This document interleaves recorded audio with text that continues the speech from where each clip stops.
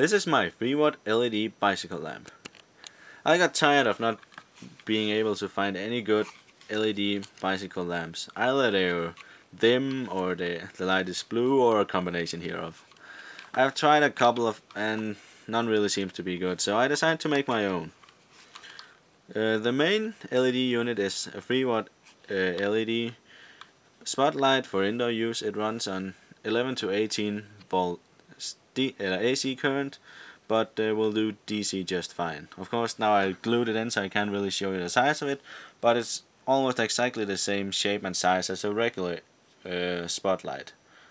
Looking around it, I found that I could unscrew this back part, which revealed a tiny circuit board. This circuit board serves two purposes.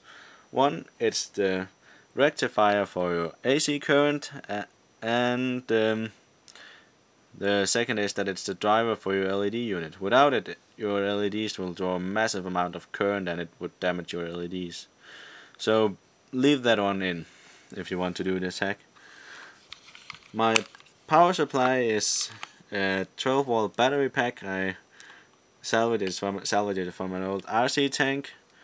Of course, this is rechargeable, meaning I saved a lot of money on batteries all the time, and another pro is that I had these nice connectors which are fairly watertight and yeah, nice to work with. The case is just an old bicycle lamp case. Yeah, I had to do a bit of modding to get the unit in, since it's a lot bigger than what's in before, and I didn't want to damage the LED unit by cutting it. So I might incorporate the on-off button later, but as it is, it works. We'll just have a short demonstration and we'll be done. Just hang on a moment.